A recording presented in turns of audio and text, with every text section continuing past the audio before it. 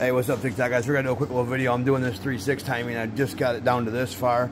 I'm gonna pull the chains off and the cam phasers off. I got another set of cam phasers that people brought me. They're off of one of their old vehicles or something. So I got the cam phasers and I got all brand new timing components besides the cam phasers. I got used ones, but they're really good shape. They're like new. There's all the timing stuff, and then these are the cam phasers I'm replacing those ones with. These are the newer ones. They're brand new. Just they were ran like a couple 100 miles or whatever. But yeah, there's that. So I'm going to take all this out and change it over. I'll bring you right back when I set the timing so you can see how to set the timing on a 3.6, because it sets in two different stages. You set this side with this and the bottom, and then you turn it back and then set this side. But something like that. I haven't done one in a while, but I'm about to do it right now. You can easily tell by the marks how to do it. First thing I do is clean the surfaces off. Like, I just usually spray this out with brake clean, make sure where the tensioners go and everything is all pretty much cleaned off. Then I'll hit it with a razor and then I'll clean it one more time. See that gunk in there and shit? That shit's nasty, and they're oil driven. These tensioners are oil driven, so you don't want them to be plugged up, you know. I'll clean them all off. I'll take a razor and clean the gasket off. And then after I do that, I'll come back and spray it off one more time. Then I'll put it back together. I'm trying to get a lot of this thick shit off there. I love brake clean. I use a ton of it. I use basically one can just to clean this off. So I want to see marks, timing marks and everything. Now I'm going to wipe it off real quick, and then I'll scrape the gasket off, and I'll bring you right back. I just take a razor blade like this and clean the gasket off. And you can clean it however you want, I don't care, but that's how I do it.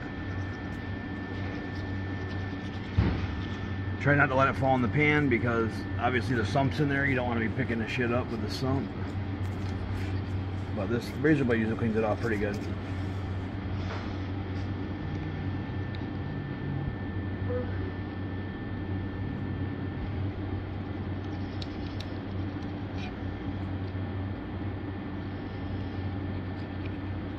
Then I'll come back and spray it and wipe it again. Don't let it fall in the pan if you can help it.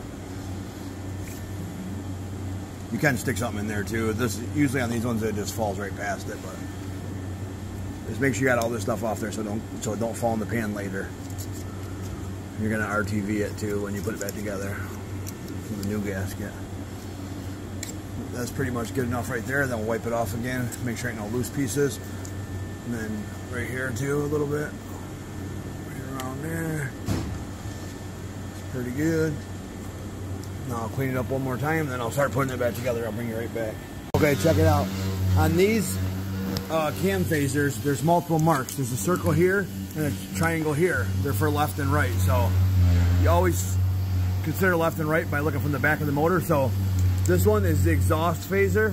See the exhaust right there? And we're using the left one, which would be the circle, because that's the left head. This one will be the intake, and we're using the left mark again and the circle right there. See the L for left head? There's also a right. You can put these on wrong, so you got to be careful. You see the triangle there? That's for if you're using it on the other side.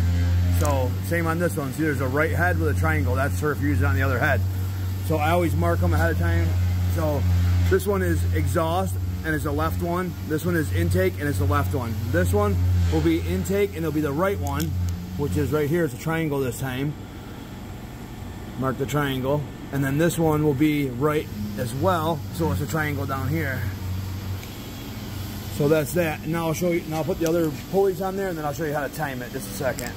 All right, here's the new ones. I'll mark these two. That tooth right there on that one. This tooth right here on this one. All right. Now I'm about to set chains on it, and I'll bring you right back. That's how you time this side. You put this chain in place. All the gold ones go to the blue ones. Boom, boom, boom, right there. Gold to blue. So you put this all in and get it right. Then you get this one right.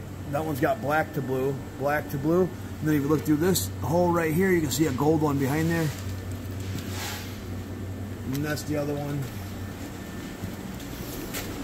I think it's gold. I'm gonna double check. I'll check before I tighten it all down anyways, but yeah, it's got a gold one behind there. That's how you line that one up. You just look through the hole. If the gold one's lined up, you're right on the money.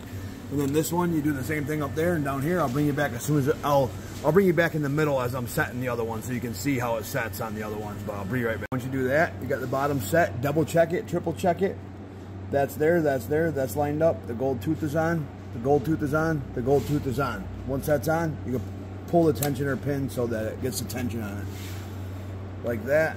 I always save those because I need to take one out later and put it back in. Now I'll set this one, and I'll put the guides in, then I'll put the tensioner in, and I'll pop it, then I'll show you how to set the other side. See there, that one goes like that. I haven't pulled the tensioner yet. This guide, this tensioner, everything's tight. Everything's good where it goes. That's still on, that's still on, that's still on, that's still on, that's still on, and that's got a gold tooth in there, so that's still on too. See it? It's gold, looking dead on, just like that. Yeah, that's dead on right there.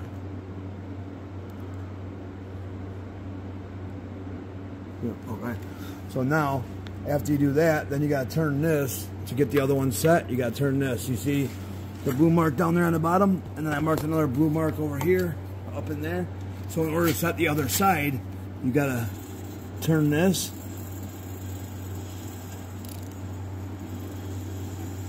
Keep turning until you get it where it gotta go.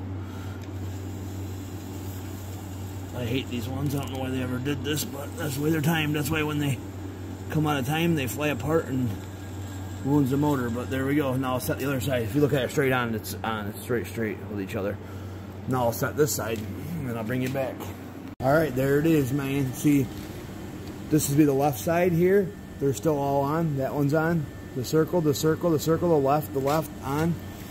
That one, you look straight through there. The silver one, or the gold one, is right through the hole, right where it's supposed to be. The front chain, gold, gold, gold, all right where they're supposed to be. And then once you turn that side like a half a turn, or a quarter turn, whatever it is, then this one lines up with that hole, is the gold one, boom. That R with the triangle is that's the one for that one, and that R with the triangle is for that one. Intake, exhaust. Timing is all done. Now I'm going to put the motor back together and put it back in the car.